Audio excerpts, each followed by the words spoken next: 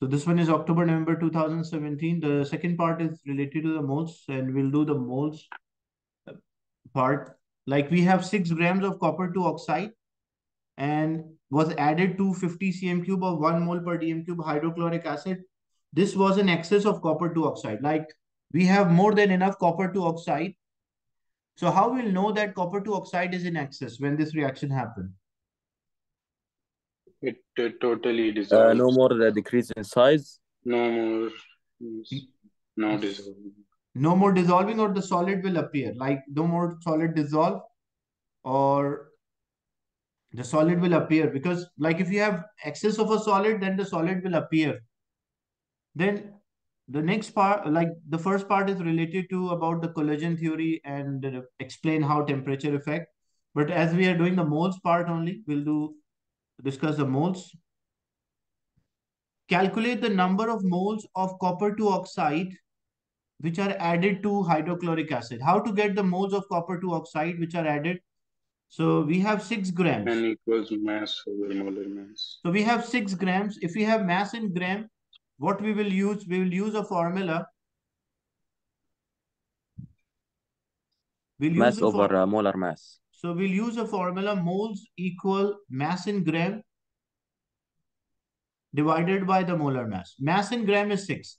What about the molar mass? So for molar mass, we have to check the periodic table. Copper 2 oxide, the formula of copper 2 oxide is CuO. So you have to check the periodic table. What is the mass of copper in the periodic table?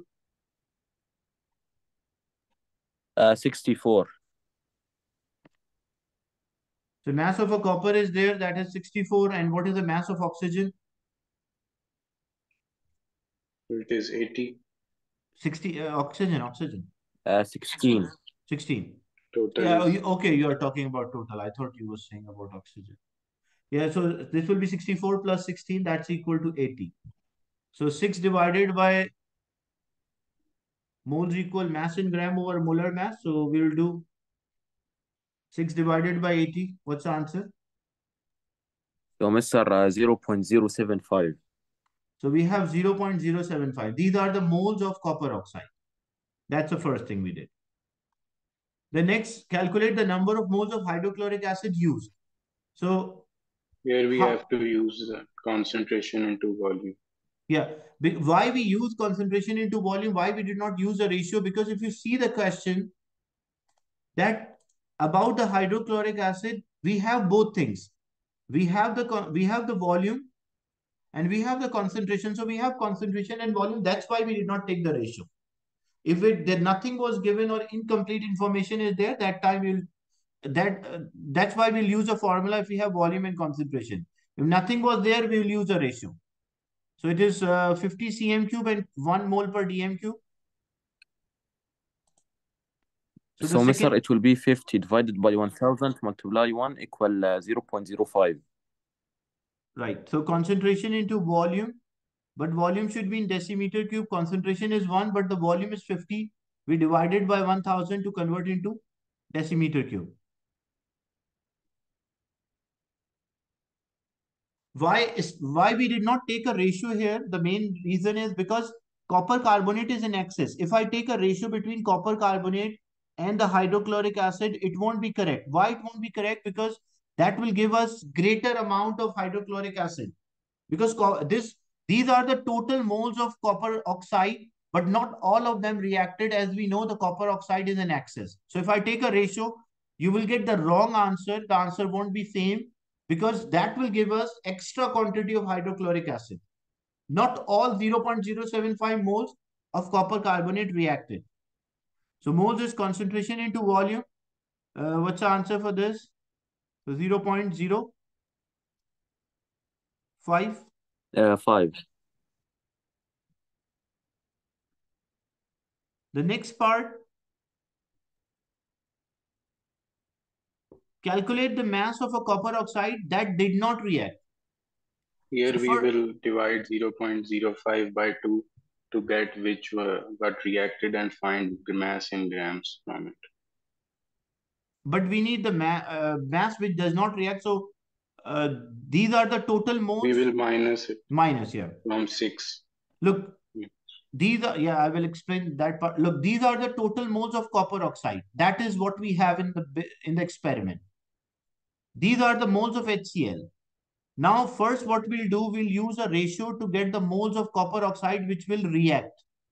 And then we will subtract, like from total moles, we'll subtract how many reacted, so we'll know how many did not react. And then multiply by molar mass to get the mass in gram.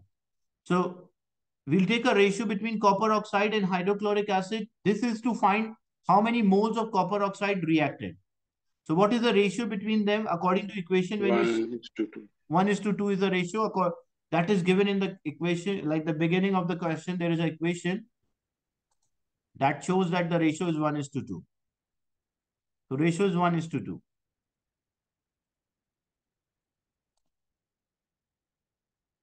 So using the ratio as it is 1:2, we have 0.05 moles of hydrochloric acid.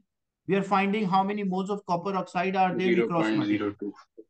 So we'll find 0.025 moles of copper oxide which will react.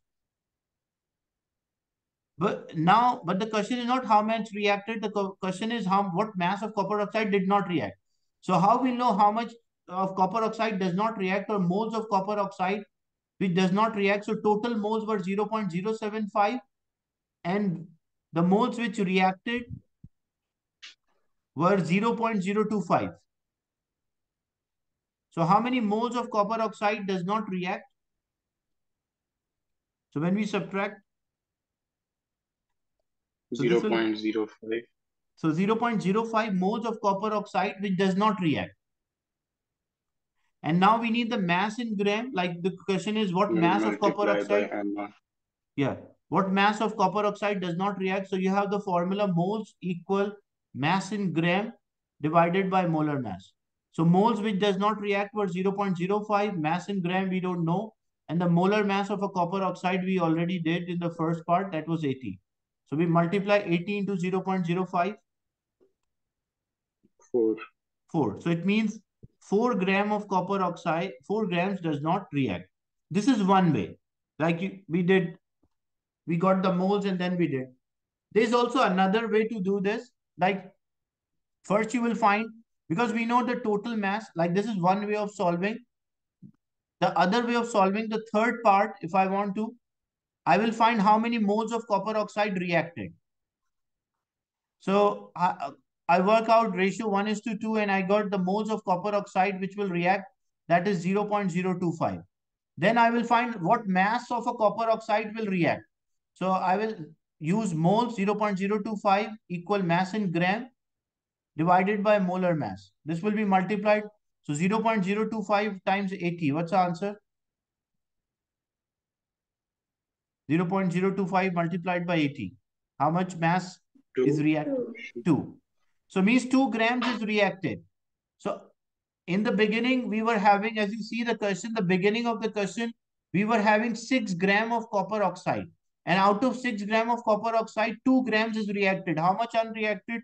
6 minus 2, that's equal to 4. So you will get the same answer. So you got the moles, then at the last convert, or you first get the mass and then subtract, it will give the same result. Is it clear?